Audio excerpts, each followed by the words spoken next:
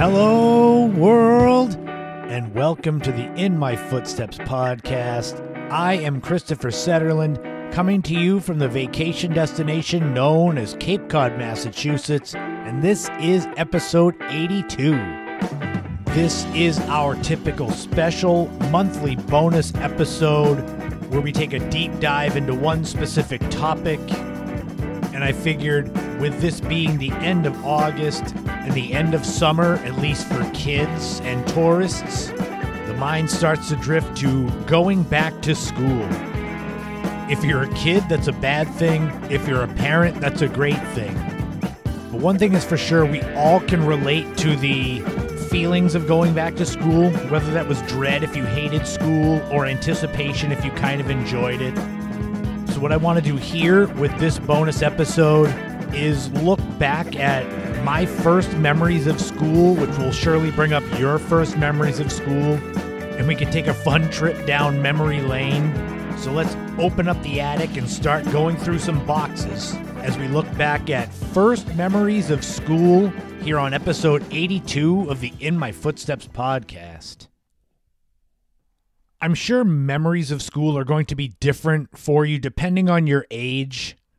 But for me, what I'm going to talk about as far as first memories of going to school, I'm looking at kindergarten, first and second grade. If you went to preschool and have memories, God bless you.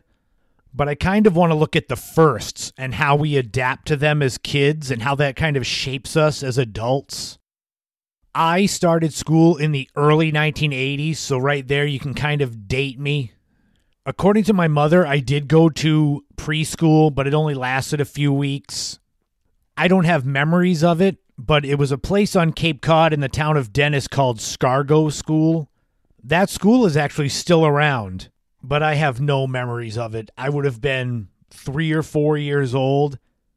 And yeah, I do have memories from that age, but I don't know about you, but my memories from that period of time are fewer and further between, and they're kind of painted with a 70s haze. If you can go and look at old 70s commercials and TV shows and how they look, that's almost like how my memories look from back then.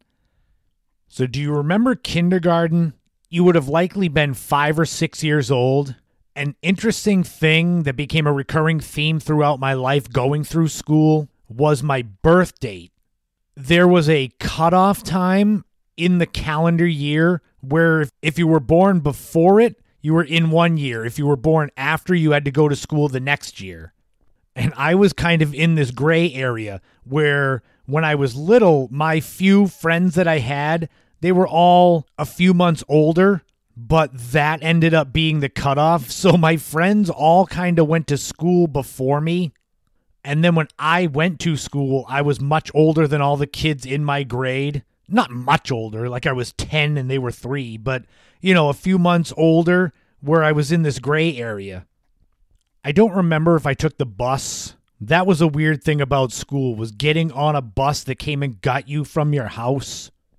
Those classic yellow buses with those green vinyl type seats that smelled like in a weird way, and they had no seat belts. So God help you if something happened, you just slide.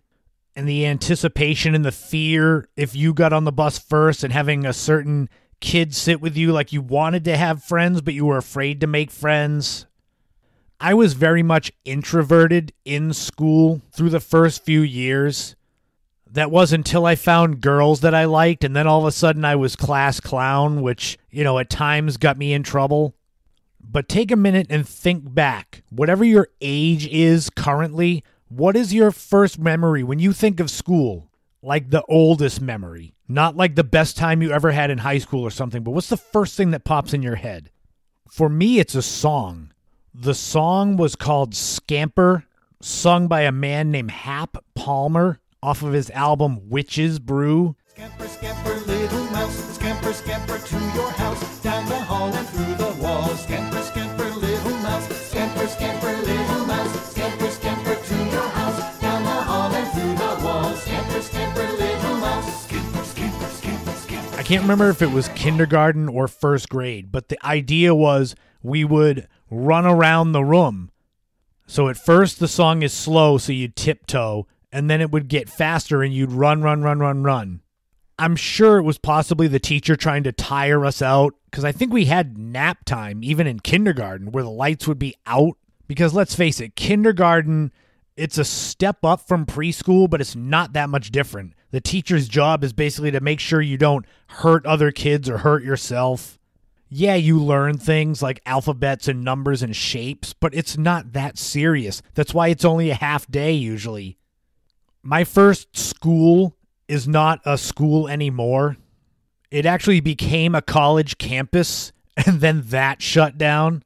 But my kindergarten teacher was Mrs. Kelly, and I can still remember her, and it was interesting because 30 years after I had her, she came into the restaurant where I was working. I can't remember how she knew I was there or if it was just coincidence that she happened to find me, but that was mind-blowing to see your kindergarten teacher as an adult. Because when you're a kid, adults seem like they're 15 feet tall and the wisdom of Einstein. But in reality, you're in your formative years and they're fully grown. So then there you are both as adults, and it's just an interesting full circle type moment. Did any of you ever bump into your kindergarten, first, second grade teachers later in life? I've mentioned Ms. Rodriguez, my second grade teacher, that was the one that influenced my life the most, and how I brought her to the book launch party for my fourth book about 5 years ago. So I stayed in touch with her, and Mrs. Kelly found me later in life. My first grade teacher is one that I've never seen or heard from again after that year. In fact, it was during the year that I didn't hear from her again. First grade, I'm 7 years old. My teacher was Mrs. Colton, I believe was her name. And what ended up happening was she got pregnant. And so she had to leave during the year. They found a replacement. It was one of the kids in the class. His mother was a teacher, a substitute, so she took over for half the year. But those were the teachers. Before you get to school, you've got to do school shopping. In elementary school, school shopping is nothing. It's closed. You don't really need much of anything. I'm trying to think of when I actually needed to bring things to school, like a binder or calculator or pencils and pens. I believe kindergarten through second grade, they provided all that because there wasn't a lot of homework you had to do. And I think a lot of what was taught in those first few years, you could just listen and learn it. Drawing shapes and drawing 1 through 10 and writing the alphabet, that's not that much effort. And I think school shopping those first few years, those of you that are parents now, it's not that hard because you kind of get things for your kids that you think looks good. So you don't really have to, unless they really, really hate it, you don't have to worry about their opinions. I believe that my biggest opinions those first few years of school came from shoes. I'm the oldest of 5 kids, so I was the first one to go to school. My mother took me to Stride Right shoes, and I had to get sized, but then you just look for sneakers that speak to you. Little kids' shoes aren't that expensive. But back then in the early to mid 1980s, the big brands, especially for kids, were Puma and Ruse. I think I had a pair of each of those at some point. Velcro shoes with the 2 little strips of Velcro that you just pull across. When you're too little to know how to tie your shoes, you just had the Velcro and just rip them off like that. I know Nikes were around and Reeboks were around, but I don't know if they made little kids Nikes and Reeboks back then. If they did, I never saw them. Of course, you always wanted to look cool when you went to school. Even back then, you wanted other kids to like you and talk to you. But the only time that you really needed to look nice and presentable was picture day. That was when I would have my hair nicely combed and parted, back then when I actually had hair. My mother would pick out a good outfit because she was going to be paying for the pictures. TD Brown was the person or company that came and took our photos. And I remember that because I would wonder if their full name was Touchdown Brown, because that's, the humor of kids that are 8 to 10 years old. Did you have any picture days where you had really terrible photos? Mine were never really bad. They were kind of snapshots of adolescence, puberty, especially getting towards 5th, 6th, 7th grade, where you could tell that I was starting to develop. They didn't have concealer for acne, so God. And then trying to learn how to smile for pictures, which I couldn't figure out. So I'd either have too much teeth or too much top gums with my smiles. And of course, as parents, you say, oh, it looks great, you look adorable. But I'm sure some of you parents saw your kids' photos and said, oh my God, what's happened? I can't pay for these. And back then in the 80s into the early 90s, you could get the really cool laser backgrounds that now they just look so dated. But back then it was like, ooh, I got lasers in my pictures. Yeah, it's great looking now. School back then, the first few years, was really easy when you look back at it. Sure, you had to get up relatively early back in the day when you didn't have any sort of schedule and eat breakfast and catch the bus and get to school. But there wasn't anything for homework. What is it? Draw shapes at home or learn to count to 10. Maybe learn geography, some real basic stuff. You'd sit in the same class with the same teacher, and you would have 3 times during the week when you would be able to leave the class. Daily, you would have lunch and then recess, and then other times you would have gym class. 1980s school lunch with those hard plastic trays. I don't remember everything that would be on the menus for school lunch, especially down here, Cape Cod and New England. But every kid, I believe, had the same favorites when it came to lunch. And that was either chicken nuggets with mashed potatoes day or, of course, pizza day. I think we had square slices. You get a square slice of pizza. Those little tiny cartons of milk, maybe chocolate. Ooh, there's a special occasion. And the hardest part was trying to figure out where to sit. Likely within a few weeks of being in school, you had at least a couple of friends that made up your little clique. Usually it was a balanced meal, so you'd have some kind of vegetable, which most kids wouldn't eat. I can't remember about desserts, if we had Hoodsy cups or Jell-O, something real basic, because if the lunch ladies are making things for a couple of hundred kids, it's got to be easy and basic.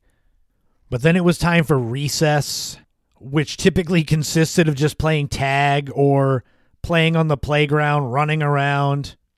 At my first school, obviously the playground area was fenced in, but on the other side was a giant hedge maze kind of, and through that was a hotel. I remember always wanting to have the guts to go through, because there was a little crack we found that we could have, as 7, 8, 9-year-olds, we could have gotten through it and gone into the hotel parking lot. But I never had the guts to go through because I didn't know how much trouble I'd get into.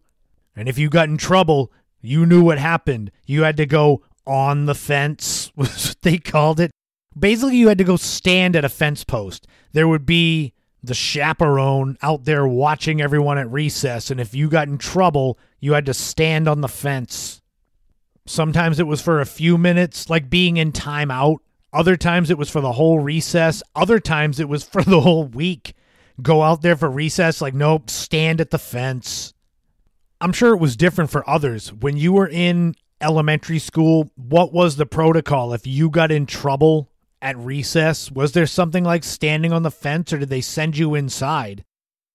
I had no experience as far as if you got sent to the principal's office as a 7, 8-year-old. I met my principal a bunch because I was a really good student. So my interactions with Mr. MacArthur, the principal, were all good ones. He ended up passing away relatively young. I think he was in his early 60s, and they ended up naming my elementary school after him before it closed. Do you remember your first principal? I would assume like me, unless you got in trouble a bunch, you wouldn't really remember. I mentioned my around the world math game conquests back in episode 58. I also talked a little bit about having penmanship class, which I think that has been lost to time. I mentioned it a little. We had a man named Mr. Moran who would come in, I think it was once weekly, and teach us cursive handwriting. I don't know how many of the younger generation even know how to do cursive handwriting, where the letter Q looks like a 2 and etc. But even back then, things like penmanship class, breaks from the norm, they were a lot of fun. I believe even back then, we had every now and then TV shows or film strips. Film strips, God, there's a dated phrase. We would watch Reading Rainbow with LeVar Burton back when it was actually first run. I mean, it's still around, but the show came out in the early 80s. I think part of our assignments would be to read the books that he talked about. And the film strips were all basic, and it would have the kind of faded, usually animated photos. They'd be kind of faded because they were 60s or 70s. And sometimes the voice that went along with it, because you'd have to play music, and it was separate from the film strip. So there'd be a point in the audio that it would make a beep noise, and there'd be someone running the film projector. So you'd have to flip to the next frame. And then later on, probably in middle school, you had to deal with the overhead projectors. You'd have to pull down the projector screen. Then there'd be a clear sheet, transparent sheet put on the overhead, typically for math. Those were the times when it was darker in class. I'm sure a lot of kids just zoned out. But I wanted to make my mother proud in school, and I was pretty good at it. It came easy to me. Back then, though, in elementary school, your report card wasn't graded with letters. Well, it was, but not A through F. We had 3 different letters to reflect how we did in school. There was either C for commendable, S for satisfactory, or NI for needs improvement. Typically, my report card was 99% C. I think my only S's, or I never got an NI, but my S's would be for class participation because I was so introverted. I didn't want to raise my hand and have everyone's eyes on me, so I would let my work do the talking. Things that I did at home, no matter how easy it was, basic math, spelling, vocabulary. Like I said earlier, though, once I found girls I was interested in, then suddenly I became a class clown, and then they couldn't get me to shut up.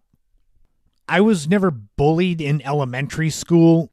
There were definitely smart-ass kids, but it was never bad. Although me being introverted, there were days that I didn't want to go to school.